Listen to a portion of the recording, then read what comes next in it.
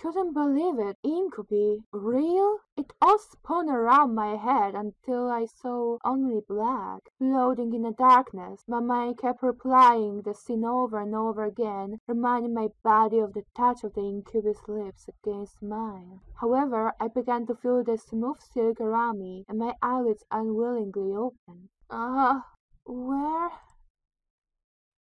I awoke to find myself in an unfamiliar place. Where was Mom? Dad? I was pretty sure this wasn't my room. Oh, wait. I live at my grandfather's house now. Of course it would be unfamiliar. I rubbed my eyes and surveyed my surroundings. I was still in the clothes that I arrived at the house in. I was laying in a silk-covered bed. I remember coming in the afternoon, so why was it nighttime already? Suppressing a yawn, I stretched my arms. Maybe I should order some food for delivery. I was feeling pretty hungry. I was about to sit up, but I suddenly realized that I wasn't alone. You're awake. Oh! Since when was he standing there? And who the heck was he? A guy in my bedroom? Did we, There's no way! Sorry. I think I was saying my thoughts aloud. Why was I apologizing? The stranger who only said 2 words since I woke up? Wait, you eerily familiar? Then it all came back to me. Incubus. He was an incubus. He and his brothers came here for refugee, and 2 of them kissed me, and then I fainted. And that was how things came to this. Oh, he was leaning against the far wall, looking at me. My heart began to race as I thought of the endless list of possibilities this situation brought to me. I hated the thought of being under an incubus power, especially in a bedroom.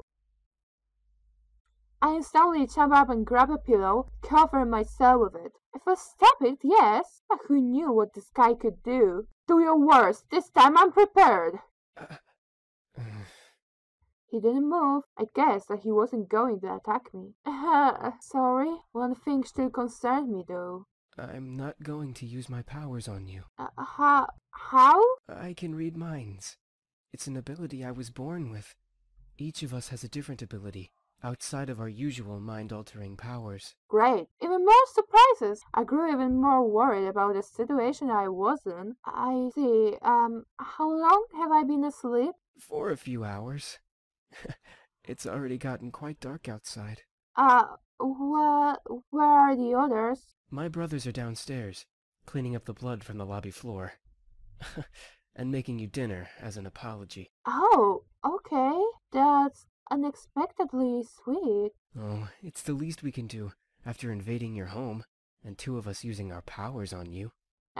You've got a point. Right, I had forgotten about that. It still irked me that they had practically taken advantage of me at that point. Even if they were demons, it was pretty rude to demonstrate their powers by kissing me. I wasn't some kind of human plaything. All of this seemed pretty unreal. It was like something out of those romance novels that Naomi sometimes read. I wish I could have just went back to sleep and forgotten all about this. Maybe I should have just called the police on them. Then I would have never landed myself in this situation. Do you feel well enough to get out of bed? Yeah, I think so. Oh! Trust me, I won't let you go. I'm not so sure about this. I promise. Okay, I trust you. Good. I was speechless. It was carrying me as if I weighed nothing. It was so strong. Damien seemed very quiet and calm about everything, especially with the situation we were in. However, there was a sort of longing in his eyes when he looked at me that wasn't lustful. It was more in admiration. Once we reached the lobby, I decided that I felt well enough to walk on my own. As strong as he was, it was like he was carrying nothing. I didn't want to make him carry me everywhere. Yeah, that would be mortifying. Thanks for carrying me, but I think I can walk by myself now. Not saying that I didn't like it. I mean, I like it. Not in a weird way, of course, like I get carried around all the time. What I'm trying to say is that it was really nice of you to do that. I started to fumble over my words again. Real smooth. It's no problem. I'll be heading to the dining room then. Alright, see you. He gently lowered me to the ground before he walked off quietly, disappearing into the shadow of a dark lobby. Oh, hi! Suddenly, a boy who looked around my age, or possibly younger, comes up to me. He looked vaguely familiar. Oh, wait. You're, Matthew? Right? That's me. Are you feeling any better now? We were all worried when you suddenly passed out. I'm fine. Really? Your face is kind of red. Do you feel sick? No, I'm fine. I'm sure of it. I might have been blushing when Damien was carrying me downstairs. How embarrassing. Well, if you say so. I hope Sam and Eric didn't make you upset. It's okay. After all, I did hit Sam after what he did. And about Eric, I just wanted you guys to prove to me what you were saying. I suppose incubi are real then. I wonder how exactly I got myself into this mess. First my grandfather, then a fight with my father, blowing up at Lisette, and now this? I certainly had a knack for getting myself into sticky situations.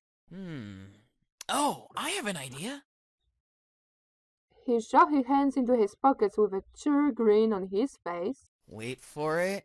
Wait for it. Is he trying to do a magic trick? Ta-da! What is that exactly? He smiled as if to wave it off, but when he opened his eyes and saw what he was holding, his face froze in shock. Wait a second. What did I just make? This is... What he produced from his pocket was a creepy-looking doll. Ah, what is that? I'm not sure. His face fell considerably and he dropped it onto the floor, scooting away from it frantically. Get it away from me! You might be possessed by a demon or something! But isn't he a demon himself? That's not what I wanted to make! I just wanted to surprise you with a stuffed animal or just something to cheer you up. That looks like it came straight out of a horror movie. He slumped his shoulders and looked down at his feet. It's okay. You don't have to look so dejected. I mean, it's certainly unique. What? I appreciate the thought, but no thanks. That's too bad. Are you sure? I peeked out the door and waved around him. It was funny teasing him. Ah! Help! It's gonna kill me! Alright, I'll stop. Anyway, I'm heading back to help out with the food. You can come over if you're hungry. I think I'll go with you then.